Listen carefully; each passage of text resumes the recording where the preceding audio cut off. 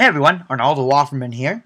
As we enter our 2013 homecoming season, we're very excited about some of the new products we've gotten to make our lives easier and to create a better show for our clients. Our very first homecoming video that you're about to see, it's more of a setup video, and it's showing the new DT-PRO5200 stands from Truss, as well as the Pro zip covers. Definitely made life easier, especially when we cranked it up with the weight on it. It felt like butter. Real smooth, easy, and lots of fail-safes that made us feel more secure about flying speakers over people's heads or cranking something a little bit higher than the average 12 to 13 feet. So again, check out the video. Any questions, be sure to contact me, let me know. Thank you. Okay, so we have these in. Now the advantage is, Monica, go ahead and grab that real quick. Monica, grab that. Once we have the truss up on this, I'm easily going to be able to just use the handle here and adjust it however I want. Of course, I heavily recommend that you do not have any lights hung on it while you do. So we're just going to center it, position how we want, and we're going to set up the outriggers exactly how you saw before. So Monica's almost done with the wiring, and the socks are really good. Like, you know, we don't have to worry too much about cleaning things up and making it pretty.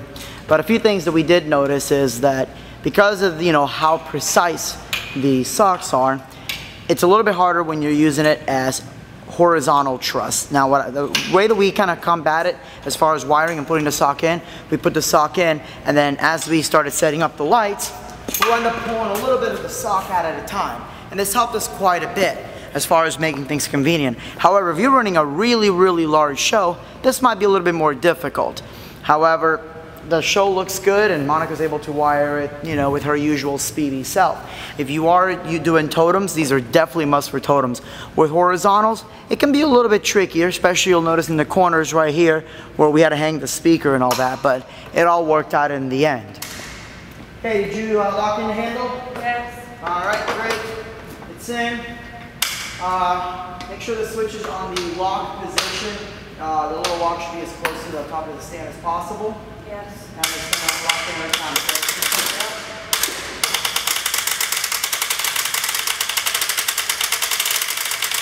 This is much smoother than the little stand.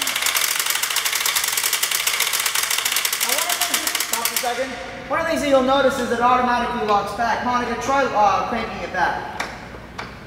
You'll notice that when you don't crank it back too much, so you'll notice that you can't crank it, when you crank it back, this does not come down. And that's thanks to the direct drive design. Let's keep going. Monica, you'll notice that it tells you how high it is. So, I'm going to stop out maybe the 12-foot mark. It'll tell you, you'll see where it tells you how high you're going? Yeah. We'll stop right at the 12-foot mark. I'm at 9 foot, where are you at? I'm at 9.3. Okay. Keep going. I'm at a 9.2. Look on the left-hand side. Okay, that's what it's just beside you. There's an 8 and there's Yeah, look on the left-hand side. One from the top I'm of it. at 9 foot if you want the left. Well, the other one is telling you how high the truss is. That this is from the bottom point and one's from the top point. So if you have, like, you know, really short ceilings, you don't have to try to calculate the truss, and automatically, you know, it tells you. I'm at 9 foot then. Huh? I'm only at 9 then. That's 9 on the left-hand side? On that, yeah. Okay, keep going. Where are you at? I'm at 9.6. 4, 9, 6. Okay, keep going on 8. 9, 10. 12. Let's go and stop for a second. Let's see how good it looks with the lights on. Monica, this is so much easier. You need to turn the lights on? Yeah, let's go ahead and turn off the lights. So now let's go ahead and, you know, of course, for safety, we don't want people messing with it. We're going to remove the handles, lock it out. Yep, that's it. And now nobody else can mess with it. You can pull this all you want. This is not coming down at all. And let's say that for some reason that particular tooth did happen to wear out or something. And you know, you should always inspect your stands regardless. But let's say that tooth for some reason just magically decided to wear out and this came down. It'll lock on the next notch.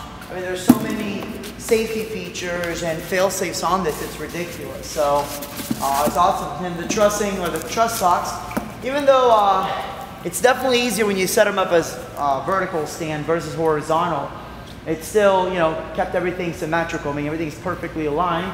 And of course, you know, we were able to build around our speakers around the truss or the sock setup. Time to 10-4. What are you at? 10-8. Okay. On the left-hand side, it's completely cranked down. Now to just basically get the trussing off, and we're gonna pack these up.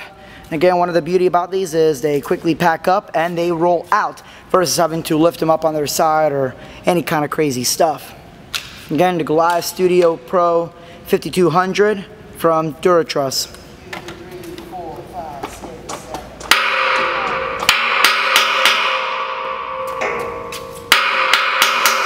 Again, unlike the ST-180, another fantastic stand, it's a little bit different and a lot easier to put together.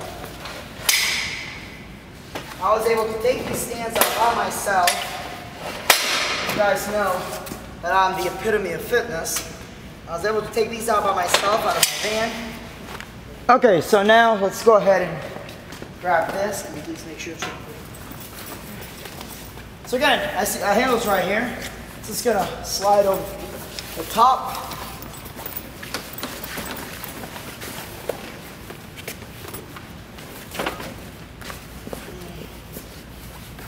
That's it, and I just put it in the van. Super easy. And I'm just gonna put these in the appropriate boxes that I have for them. So again, that was a live demonstration of the Gold Truss / Truss Goliath Series DT-PRO5200. Any questions or anything? Let me know. Arnoldo Offermann, Master School Dances. Thanks so much and God bless.